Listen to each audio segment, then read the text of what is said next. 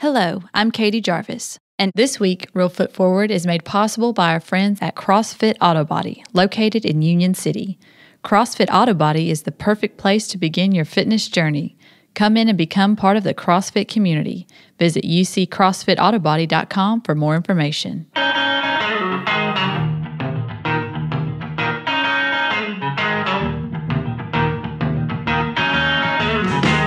Welcome to Reelfoot Forward from Discovery Park of America, located up here in the corner of beautiful West Tennessee.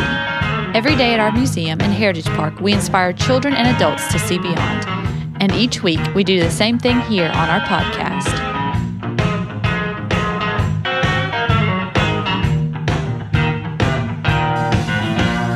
In today's episode, Scott sits down with Danny Walden, who is a former teacher, administrator, and current overseer of the Professional Development Center in Dyer County. Hello, I'm Scott Williams, host of Reelfoot Forward, where each week, just like at our museum and Heritage Park here in Union City, we explore the culture, spirit, accomplishments, and the heritage of our beautiful home here in West Tennessee. Because it's referenced in a song performed by the Grateful Dead, the lost town of Minglewood, Tennessee has become a mythical place deadheads and music fans from around the world search for. Today, we're going to tell you exactly where it is and how you can find it. Today's guest is former teacher, administrator, and current overseer of a professional development center in Dyersburg, Tennessee, and he's very involved in the Dyer County Historical Society. Please help me welcome Danny Walden. It's so great to have you here. I know that when I visited your museum, I was blown away by all the fascinating history that's there. Tell me a little bit about your involvement with the Historical Society and the museum, and what do you do for them? I'm the president of the Dyer County Historical Society and have been for several years. As luck would have it, we have the museum displayed in the library of my old high school, so I'm basically back home. And it's an honor to be serving this way. And I was a history major when I went to school at UT Martin. Didn't realize I was going to be working in this capacity, but we're open to the public 2 days a week.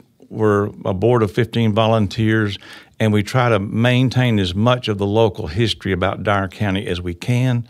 Be that through artifacts and collections, stories, images, pictures, things like that. And we've been doing this since 2004. So we're relatively new, and there's been history of other historical societies that have tried to gain hold over the years in Dyer County, but for one reason or another, they sometimes collapse. And when I started becoming involved in it in 2004, my goal was, let's make this have some sustainability. So that's what I'm doing. That's incredible. And you were a early transplant to the area, as I understand. How long have you been living in the area? Actually, I was born in Paducah, Kentucky. And so my family moved to Dyersburg. My dad was a pharmaceutical salesman and had a region. He wanted to get in the middle of the region. And he looked at several places and landed in Dyersburg. So even though I'm not a native of West Tennessee, I feel like I am because I've always been there. Mm-hmm. Obviously education is important to you. So tell me a little bit about your education and your school days. I went to school at Hollis Powell School in Dyer County, which was an elementary school just a mile from my house. Went to Dyersburg High School, played basketball there, and I guess luck would have it that the state of Tennessee decided in 1969 to start putting community colleges across the state. And Dyersburg State opened when I graduated in 1969, and they had a basketball team. And so I thought, well, rather than go to Martin and start my 4-year career, I'm just going to stay here and play basketball for a couple of years. I did that, had a wonderful time. It's been 50 years since I played basketball out there, and we're celebrating Dyersburg State's 50th anniversary this year. And so when I left left Dyersburg. I went to Martin, didn't play ball, But I got my teaching certificate and came back to Dyersburg and Dyer County and served as a teacher and principal administrator. And now I'm retired and working in the Historical Society. And what subject did you teach? I taught elementary school, so I taught a lot of different grades, different subjects in elementary, but mostly science and social studies for 9 years before I became an administrator. And was history always interesting to you? You know, it always has been.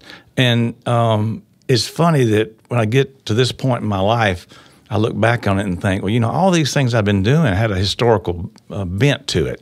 And so it is of great interest to me, and I try to focus on Dyer County history because if I'm not careful, we'll wander off into other areas because people bring us things from all over the place and say, look at this. And I'm going to meet with a man tomorrow who called me from Jackson, who's coming to the town to ask questions about some artifact he's got. Another lady brought me a mastodon tooth that was dug up down at Sandburg.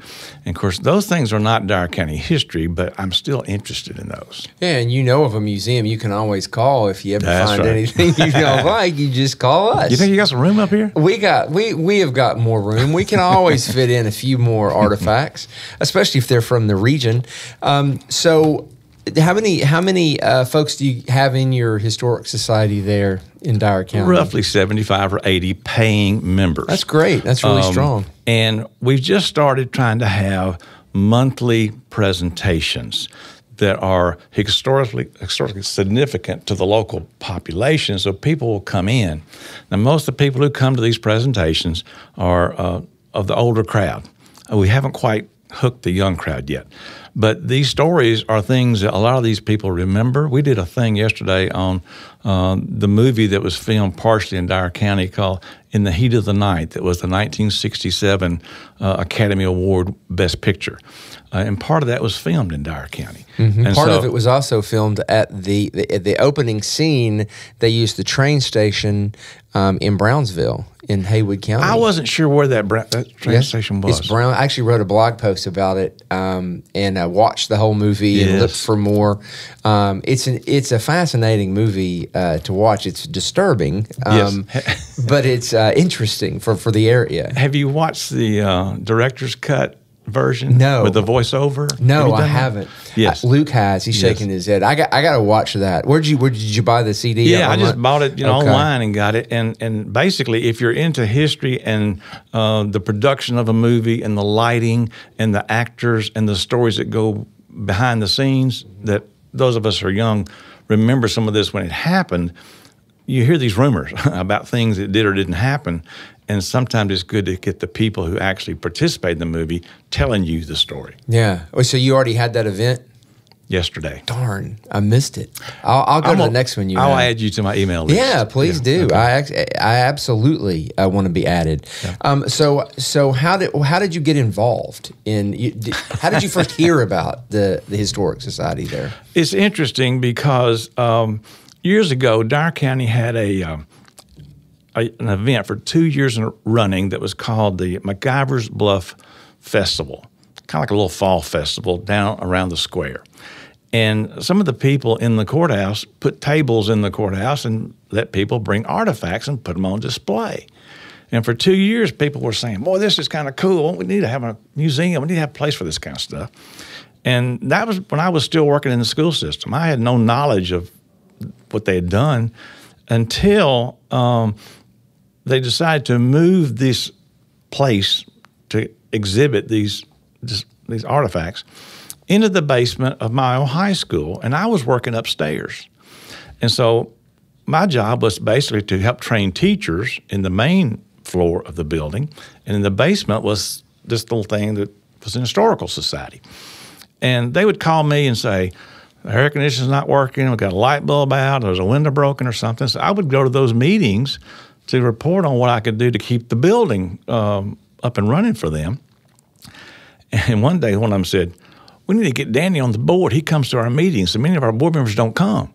And so I started going to board meetings. Next thing you know, I'm a member. Next thing you know, they've elected me an officer. And so now we brought all those things that you saw to the main floor, and we're in the library, which is my high school library, and that's where the majority of our exhibits are. And we got a good collection. We're doing a good job with preserving them through acid-free boxes and trying to put them away and just duplicate things so people see the story without having the actual artifact. And the public knows where we are now, and they bring us things. And that's amazing. What do you think is? It seems like people either get it or they don't when it comes to preserving history and taking care of the past. And why do you think it's important that we do the work that you're doing in preserving history?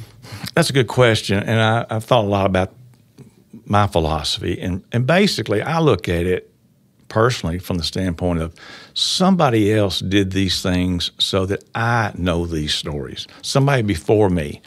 Most people who've done this before me probably dead and gone. But I think about things like Dyersburg State Community College. You know, that institution came along at the right time for me, but somebody had to make the decision in Nashville to do these, community college, this concept across the state, and it just happened to hit me. Somebody else prior to my time did the legwork to have the bridge across the Mississippi River that benefits all of West Tennessee. And so I benefit from that.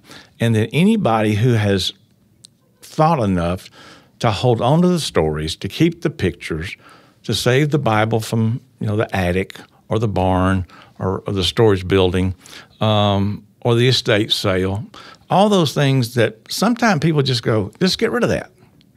But there's people who basically understand the importance of hanging on to these things, and they either hold on to them until they get to the end of their life and saying, okay, now I need to do something with it. That's when people like us are there ready to carry on that heritage. Right. It breaks my heart to be at a thrift store and see an old Bible with, Yes. names in it, or see photographs that are black and white, and, that, those were people that posed and they had been passed down, and somebody at some point, the chain was broken and somebody didn't care and they ended up there. I have bought Bibles before and tried to track down. I was successful once, but track down the family, and that's why I have a blog and a website, so you can post that kind of information and people can benefit from it and find it. But you're absolutely right. I'm so glad that you and the folks there in Dyer County are taking care of all that. Well, and we're trying to, and we know that in today's world with interstate highways and people traveling like they are, and the popularity of the Cracker Barrel stores, when you go in those little old country stores, it's really neat to sit there and look at all these things hanging around where you're going to eat lunch or supper, and you're going like, is that real? And I don't know how they do this, but my impression is they do seek these kind of things out at estate sales and yard sales and things, and they warehouse them, and when they open a new store, they bring it in, and somebody arranges it, makes a decoration out of it, and it's homey. It feels comfortable. And I would like to see things that are historically significant be in a museum or on display for the public, as well as on display, in a place of business like that. I think that you're right. The images of people bother me as much as anything, because you might find something that is a group of people, maybe it's school kids outside their school, and you don't know who they are, but somebody took the picture and somebody does. It would be so awesome if we could collect those and be able to help maintain that story for future generations. And that's what historical societies do. That's what we do. Hats off for that. Okay, let's talk a little bit about Minglewood and the town of Minglewood. Before we start talking about where it is and what it was, let's get a little context. Let's listen to a little snippet of a recording of Noah Lewis's Minglewood Blues. When you come to Memphis, please stop by Menglewood. Play it, boy. When you come to Memphis, please stop by Menglewood.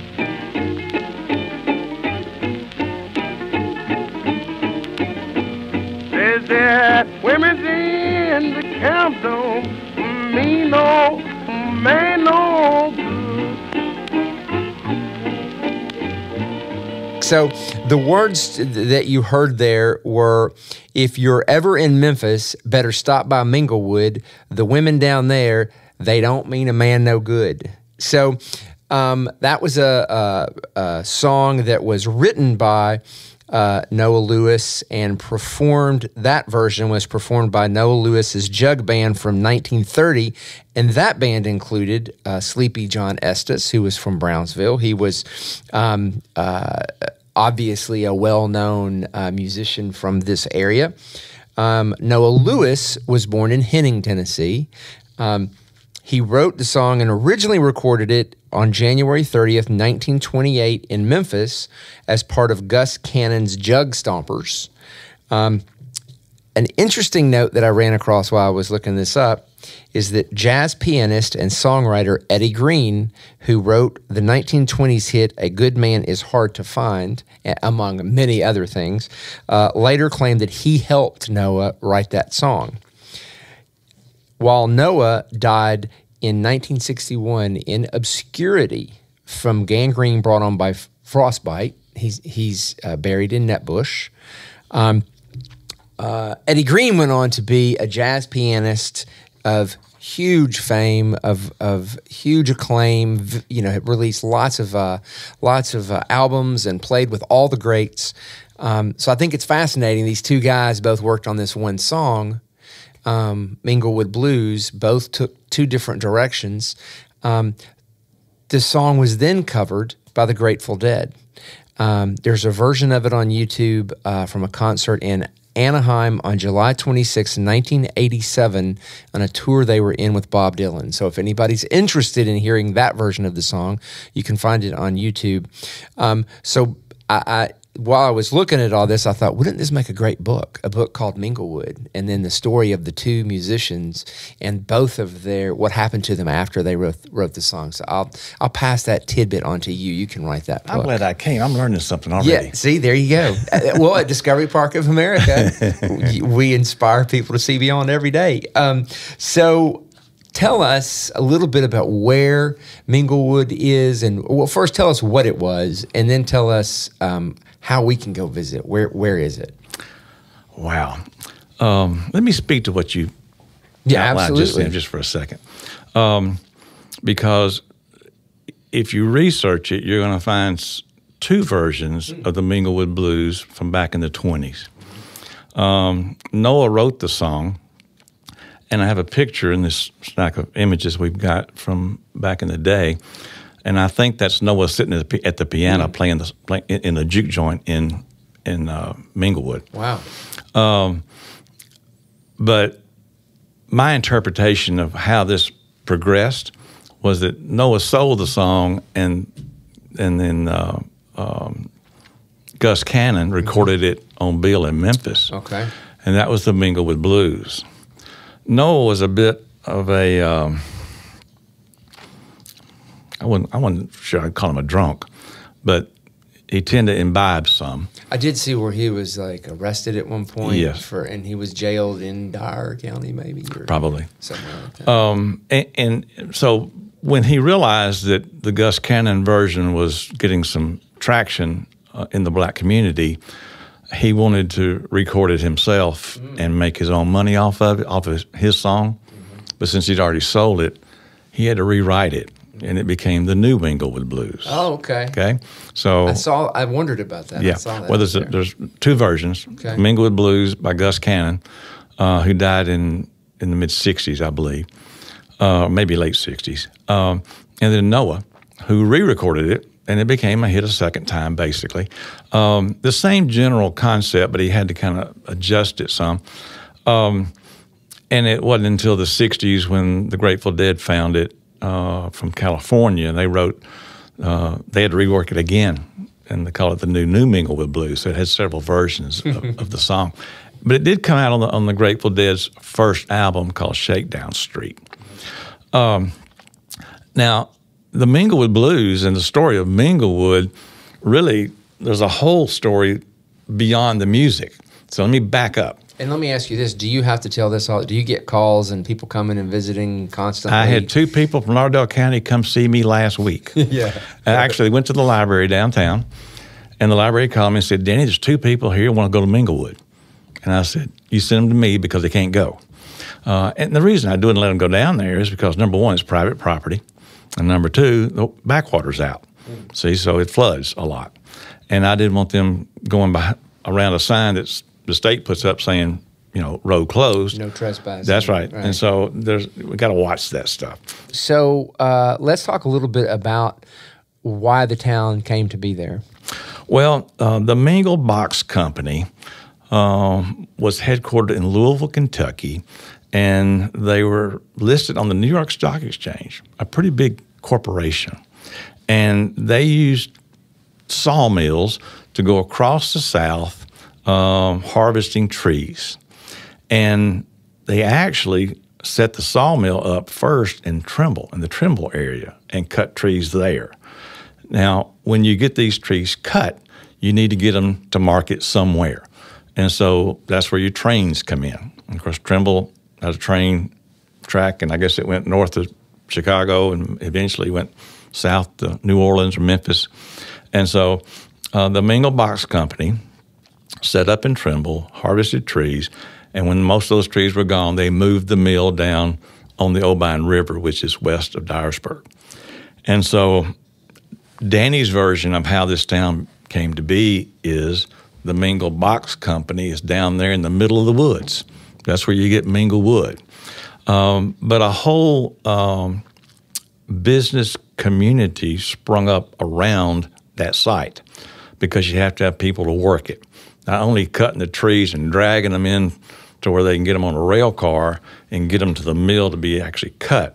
And they would cut staves for barrels, or they would cut the shingles for houses and load them up and get on a train and ship the train to Dyersburg, and then it would go north and south to wherever it's going to go. So the Mengel Box Company began there. And a friend of mine in Dyersburg had heard us tell these stories. And most of the time when we tell them, we're telling from our imagination of what we think it looks like, what it would look like if you were there. And he brought me a book that he bought on the internet for $4 called America Then and Now. I didn't bring it in, but I got it out in the car because it had a picture in there inside a juke joint at Minglewood, Tennessee, and they're all black. And they're in there, they're dancing, and they're having a good time, and there's this guy sitting over at the piano, and I don't know this, but I think that's probably Noah Lewis. Wow. And you make those connections, you're going like, this is pretty cool. You can actually see what we've been hearing about. And so I guess there's no other photos of him anywhere that you've seen. No, so I've got a picture in the office of Gus Cannon, but not of Noah. Not of Noah. But then, you're thinking, okay, somebody's produced this book. And the America Then and Now book was about the whole country. This was just one double-fold page inside a little community that used to be in western Dyer County that we'd heard about, but we didn't know. So we contacted the University of Louisville. We're making the connection. In the back of the book, it says that the photographer who took that picture was from a photography company from Louisville by the name of Caulfield and Shook. And so we contacted the University of Louisville and said, we got this one picture. It's a pretty cool picture of Minglewood. Would you happen to have any others? And they sent us copies of about 35. So suddenly, you not only have a picture in the juke joint, you have a picture of the community at a outdoor revival. And you have pictures of the water tank, pictures of the stacks of lumber that they've cut, pictures inside the sawmill itself with these huge blades that are run by a central shaft like the old cotton gin used to do, or you had your power to run one thing and then you put a belt on it and it operates all these other pieces of equipment. And it's pretty amazing when you start seeing it because you suddenly can say, okay, now I understand why this town was so vibrant, because it was. The town not only had the factory and the people who lived there, but you had 2 schools down there. And there was needed 2 schools back in those days because we were segregated. You have schools for the blacks and schools for the whites. Right. At the same time, the town had a hotel. Wow. It also had a doctor's office. It had a movie theater. And you're going like, okay, there was no reason to come to Dyersburg, to get your hair cut or something or buy, because you worked for the man and you got paid in company script. Mm-hmm. So you got paid in a company coin, took the coins to the company store and bought your supplies, your groceries, whatever you needed. If you needed a pair of shoes or if you needed a coal oil lamp or something, you bought it from the company store. And so it was a vibrant town. And, suddenly you're going like, this is a pretty big deal because all this commerce is going on. And it's going on because they're harvesting trees. And so the people, I wonder if the prices for the things they paid, the money they got, I wonder how it compared to what it would have been had they gone somewhere else. I don't know if they were being gouged or not. Yeah, that's what I'm wondering. I don't know. If they were being gouged or not. We have the coin in our museum. And, of course, by being paid in company script, you get paid in the coin that says Mengel Box Company, but even the coin says Dyersburg, Tennessee. So they had to make the coin to be able to, exchange it for people who worked there, which, opens up a whole new set of questions, exactly on who handles the money, and how do they get paid? And then when they get paid, is it like it is today where it just burns a hole in your pocket? Well, when you start looking at that picture inside the juke joint, you see they're blowing it out on weekends. Right. When you get paid, you just go, tie one on somewhere. Right. And that's kind of what these guys were doing. And that's where Noah and Gus Cannon came in. So it must have been amazing for you to finally get to see pictures of what you have actually physically stood. I can't even imagine. It was extremely revealing. And what's interesting is that in 2011, we partnered with the Smithsonian to bring a traveling exhibit to Dyersburg and put it in our museum for 6 weeks. It was called The Way We Worked. And it's still traveling the country somewhere. I'm not sure exactly where it is. I've seen that. Have you seen it? Yeah. Well, it was in Dyersburg in 2011.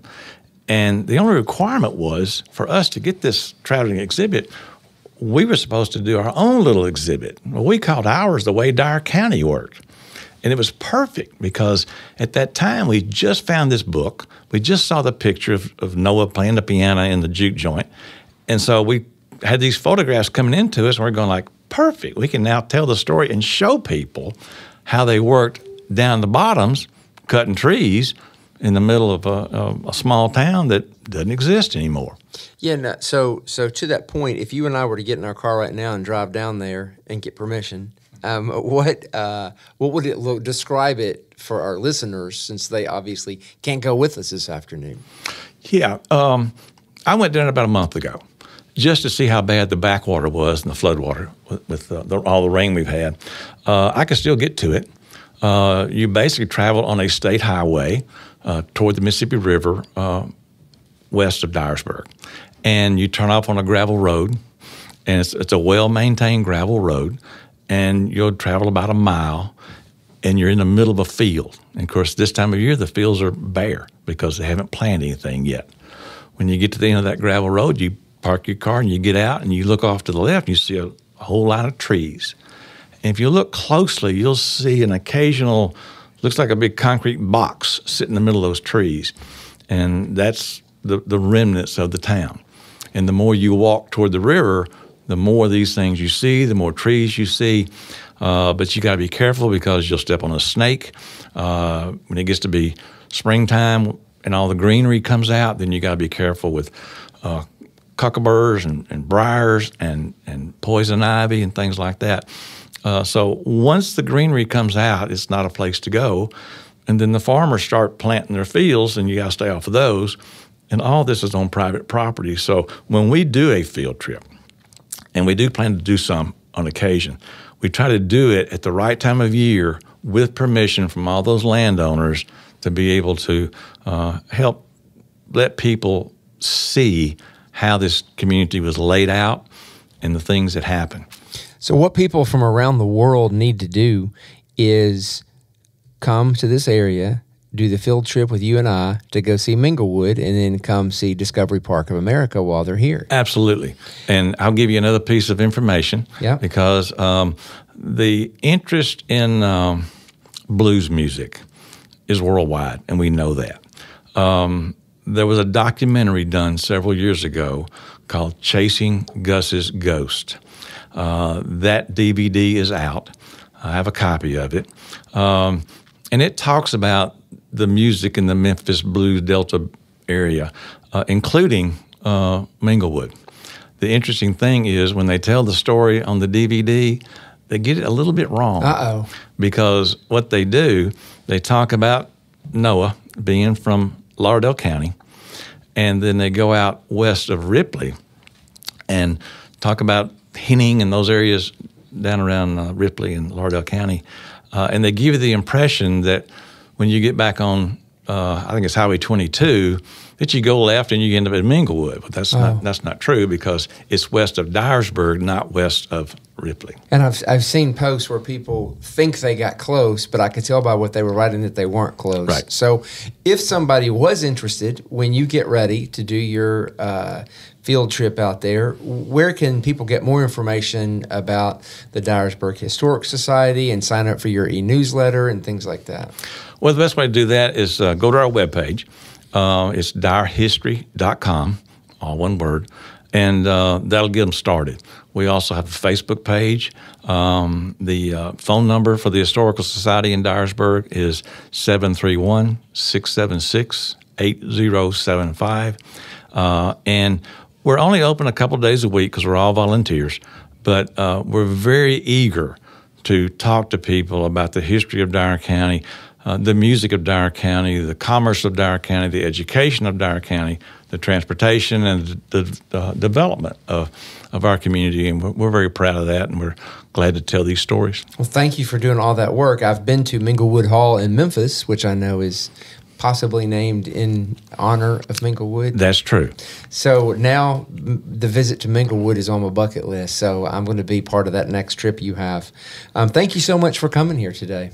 I've enjoyed it, and would love to come back and just talk some more. Oh, I'm absolutely going to. I had, one of the questions I was going to ask you were, what are some of the other stories from Dyer County? But we have lots of time for you to come back and share another one. So be thinking of a good one to bring back to us. Be glad to.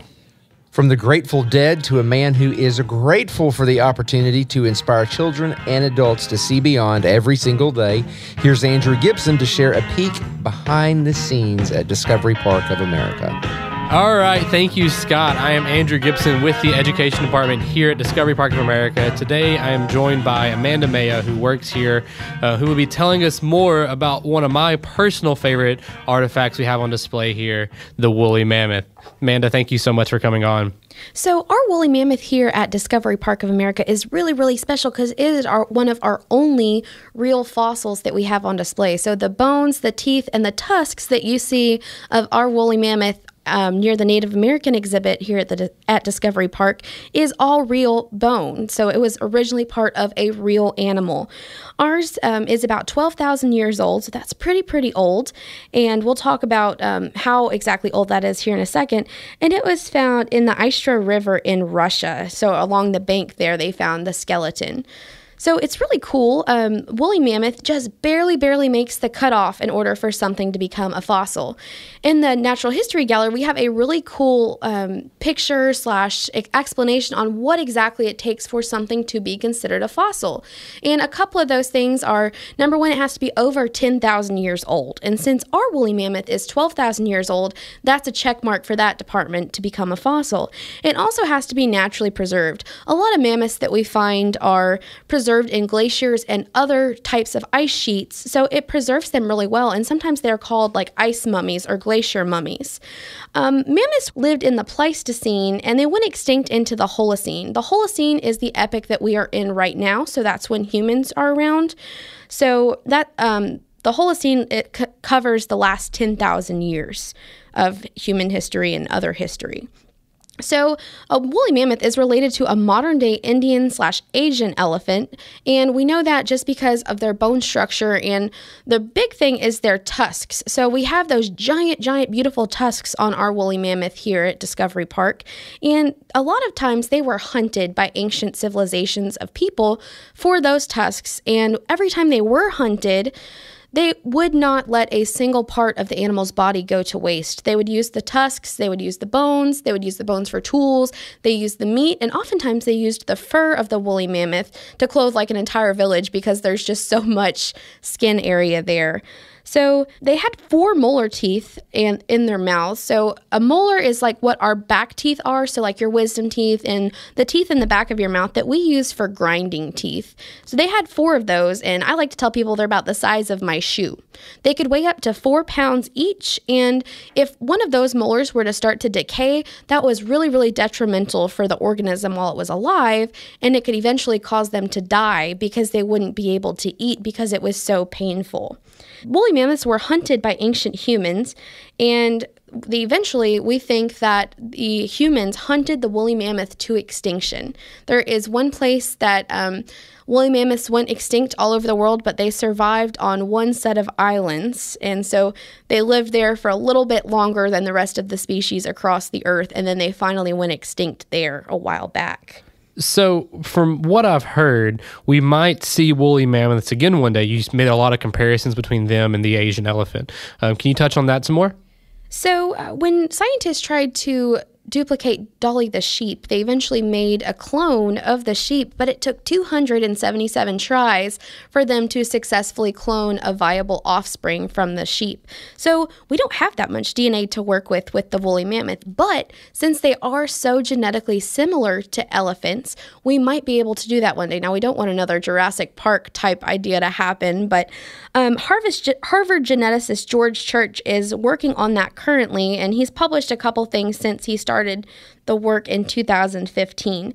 The word extinction is really cool to talk about because the word extinction means the complete end of a specific genetic code of an organism. So since that woolly mammoth is completely extinct, we have nothing that is that genetic code for the organism. That means it's going to be extremely hard for us to duplicate that DNA and place it in the cells of an elephant to make an offspring. So in that instance, would that genetic code, would you still consider woolly mammoth extinct because the genetic code has been replicated, or would that be a new classification? So that's what we call like a scientific gray area. There's no yes or no answers in science. There's only buts. So yes, since there is no living organism with that DNA, woolly mammoths are considered extinct. But if we are able to duplicate that, we would have something that we call I think it would be a Lazarus taxa. So that term means that we think the taxa went completely extinct, so the genetic code died off, but then we find it again in the fossil record. So that means that it looks like it completely died off, and then it came back somehow, just like Lazarus from the Bible. I know a lot of our listeners, including myself, have discovered something new today. If you have the opportunity to join us at Discovery Park of America, please come up to the Starship Theater and check out our new film, Titans of the Ice Age, where you can learn more about the woolly mammoth. Thank you for listening to Reelfoot Forward. If you enjoyed this podcast, please be sure to subscribe, rate, and leave a review on iTunes or wherever you may be listening. Plan your own adventure to see beyond at Discovery Park of America by visiting discoveryparkofamerica.com. Be sure to also follow us on Facebook, Instagram, and Twitter for the latest updates.